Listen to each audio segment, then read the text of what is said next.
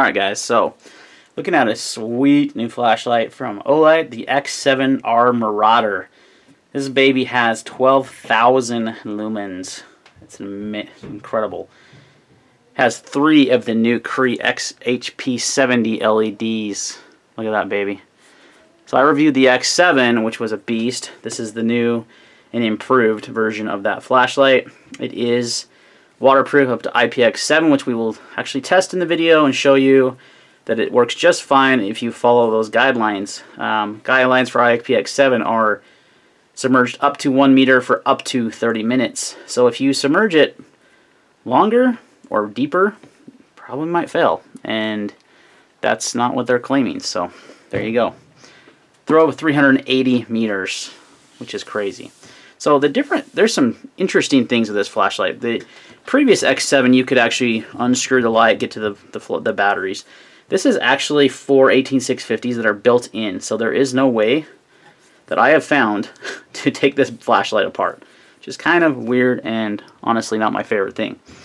This is the charging port in the back. You can see it's got this little cover. You twist it, and you've got a USB-C charger, which also comes with the charger. And I found that it charged pretty quick. The USB-C is a great technology. It's kind of new on Android phones and such these days. And it charges fast, so that's what's cool. Shut that, and water should not get in. Now you can see I just pulled it out of the water, and I'll put in the water test here in a second.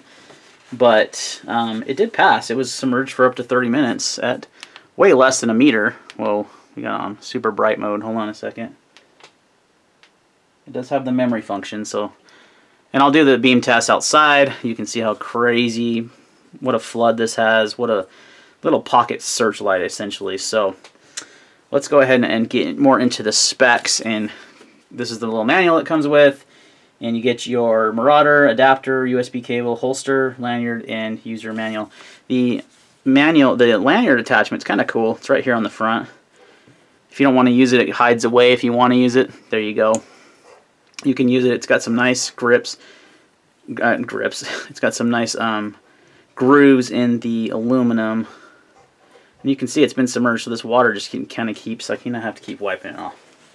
Sorry about that, but I did this a little out of sorts as far as how I usually would do the order of things, but the recent video by a fellow YouTuber, Drop4 Survival, Chris Thorne, he actually got his to fail by freezing it and submerging it. I'm curious, waiting on response, how long he did that for. I feel like it was longer than the 30 minutes, which is past IPX7 standards, so I'm not surprised that it failed, but Olight is not marketing it that it's IPX8 or that it can go longer than those. So let's go ahead and talk about your basic run times. Your nightlight mode, which can be accessed by holding down the switch for a few minutes, or not a few minutes, like 30 seconds, is 10 lumens, and that will last for 30 days. Your low mode is 500 lumens, which the low mode should be your default mode, unless you have it left in memory somewhere else.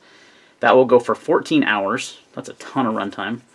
Your medium, one click, oops, not one click, it's press. So many flashlights, you get used to the different, is 6 hours on 1,000. High is 3,000, and I'm trying, this is broad, I mean, this is bright in here, and you can see this is still. Turbo is between 3,000 to 7,000 lumens, and that will last for up to 12 minutes at 7,000 lumens. And Turbo S is 12,000 lumens, which lasts for 3 minutes, which it's an insane amount of light. So I'm not expecting it to last longer than 3 minutes, and it gets pretty hot. And I'll talk about that in the when I bring in the beam shots. So to access the Turbo mode, you would simply just double-click this right out of it. So if you wanted to go right to it from the flashlight being off, right to 7,000 lumens, you just double-click. If you want to go to the 12,000, you triple-click. So that's, ooh, that's bright.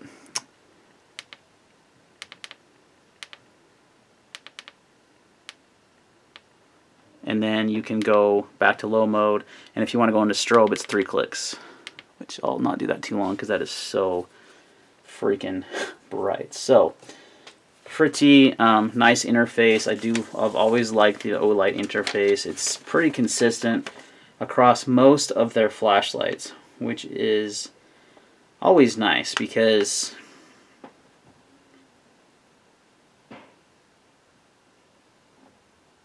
Oh, that's interesting. Okay, I just was reading something. So you can change, like I went over the brightness modes, the lightness mode, direct access to turbo, double click the slide switch between turbo and turbo S. Strobe is triple click. You can lock the flashlight, press and hold the side switch to access the button lockout mode. And you can lock it out. It actually comes locked out when you get the flashlight. And then there's also a motion sensor, which is interesting. It says shock the flashlight by tapping on the table, picking it up, or waving it. The indicator on the center of the side switch will light up with a rhythm mimicking people breathing. If the batteries have enough power, the indicator will show green, and if not, it will show red. I've actually seen this in motion, so right now, and it's going to be hard to capture on camera, I have a feeling, but I've actually seen this work, and I'm just shaking water out, feels like. Okay, you can. You can't really pick it up in daylight. It's not very bright, but it will sit there and pulse green, letting you know that it has enough charge. I've definitely seen it work. Maybe I can get it. We'll turn off some of these lights, these excess filming lights that I use, just to kind of show you guys.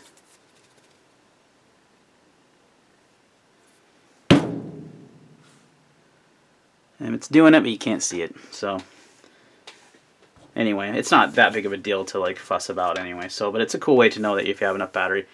Ugh, I can see it right here, but you can't see it because of the shadows. It's doing it right now. I don't know if you guys can see that or not, but it's kind of pulsing green. But anyway, has a nice little battery motion sensor indicator, which is pretty cool. So a very advanced flashlight from Olight again. So let's go ahead and roll in the footage of the beam tests and of the waterproof, and then we'll wrap up the video. Stay tuned. All right, we're outside with the X7r Marauder. This is low mode. I'm gonna go through low. That's off. Medium. That is high. So we haven't even entered into turbo or turbo S mode, and look how bright this guy is. I mean, it's like lit up my entire backyard. Okay, so we're going to focus on that tree a little bit. Let's see if we can get the camera to go up. Okay, that's turbo. And that is turbo S. Whopping 12,000 lumens. And it's like daylight out here. Just to give you some contrast, that's how dark it was. And there's your strobe mode. So you can get to the turbo mode by double pressing right out of the gates. And if you want to go to the turbo S, you just press it again and then strobe for one more time. But look at that, just lighting up. It's freaking impressive.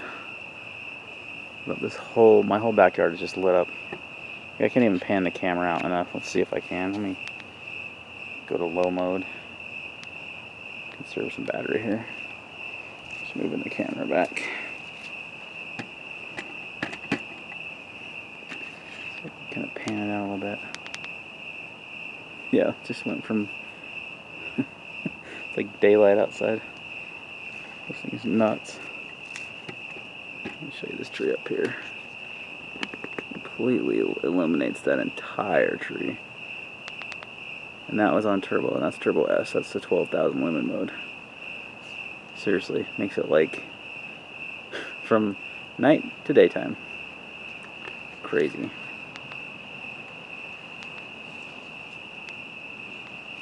Flashlight does get a little warm at 12,000 lumens, but that's to be expected.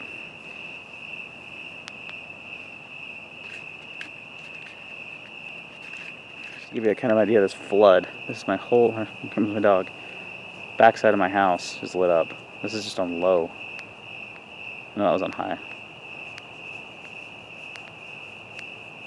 That's low, medium, high, turbo, turbo S.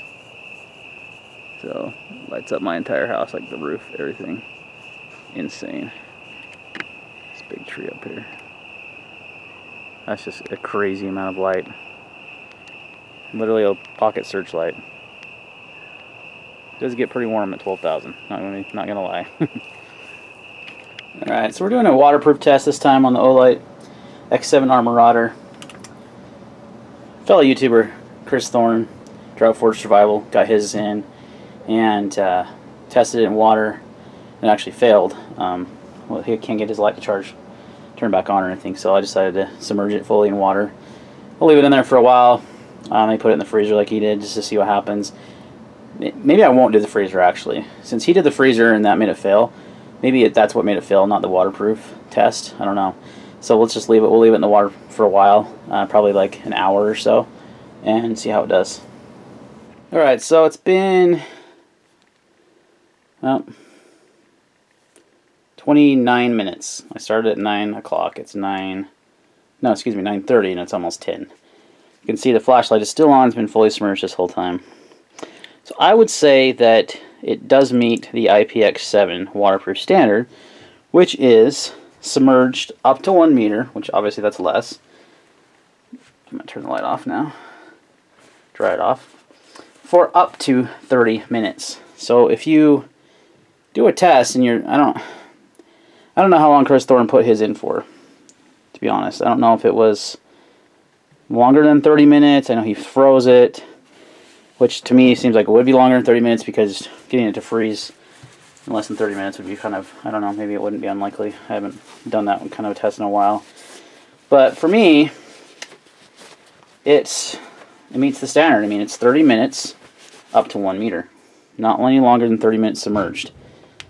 Look, it still works just fine. Good night, that's so bright. So, for me it passes the test. Maybe he submerged his too long, maybe it was the freezing, or maybe he did have a lemon, but this is supposed to, when you shut this little compartment here to charge it, see that's completely dry in there, that's supposed to keep it waterproof. I don't see an O-ring or anything in there like he mentioned, but worked just fine for me, so there you go. Okay, so you saw the beam shots, which are quite impressive, just completely illuminated my entire yard when it was pitch black outside. You can also see in the water test that it did just fine. Get this lighting back up. So let's see how much it weighs, because it is kind of a porky little bugger. It's not horrible.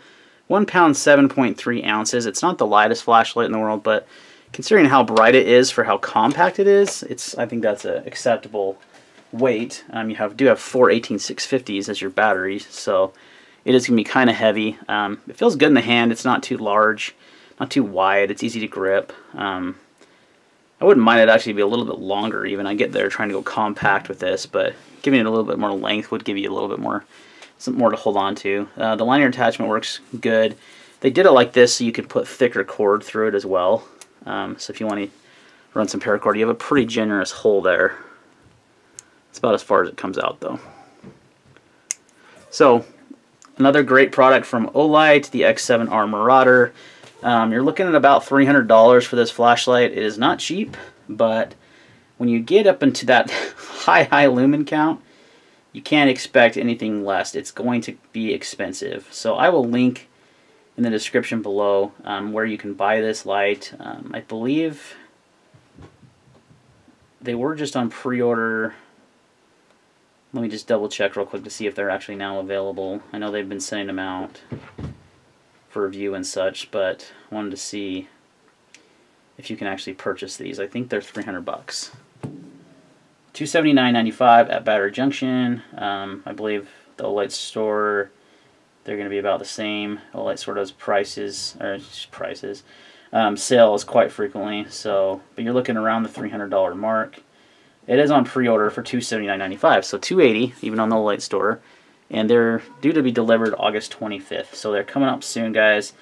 Definitely, if you're into flashlights, want a super bright pocket searchlight, spotlight, you've got it right here. The charging thing works great. It did meet up to the IPX7 standard, at least in my test, so take that for what it's worth. I think you're always going to have a lemon, but I don't know that his was a lemon or if he just tested it past what it's designed to do. I'm not sure. So, alright guys, thanks for watching this video, and we'll see you on the next one.